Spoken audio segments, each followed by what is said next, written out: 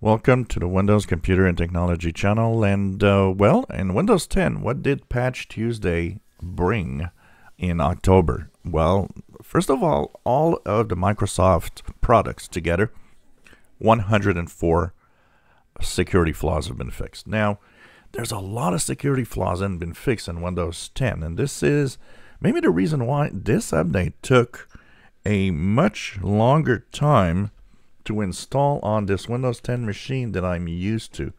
I'm used to having installs that take roughly up to half an hour. This time around it was more than an hour for the complete install and restart to happen. This was kind of interesting to see how long the install was, but I kind of understand why when I actually learned that there are 73 vulnerabilities just in Windows 10.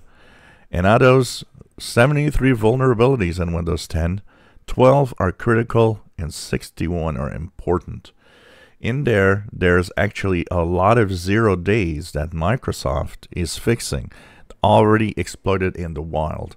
So this is a huge Patch Tuesday. It is important to update Windows 10 on your system. Absolutely. Lots of stuff. There's a lot of layer 2 tunneling protocol remote code execution flaws. There's in there all sorts of Microsoft Virtual Trusted Platform module remote code execution, message queuing remote code. So it's extremely important to fix. This is crazy. The amount of vulnerabilities this month. It hasn't been such a big Windows Patch Tuesday in such a long time. I forgot to mention in the last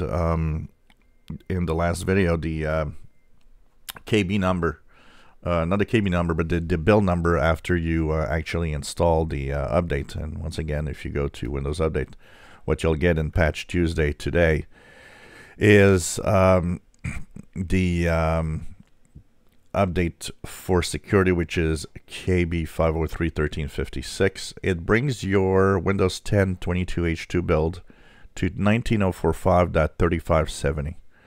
And this is where you should be right now, and it's extremely important, once again, to do the updates. The critical flaws are crazy, and the amount of flaws that are fixed is just amazing. It hasn't been such a bad Windows Update security month in a long time here. If you enjoy my videos, please subscribe, give us thumbs up. Thank you for watching.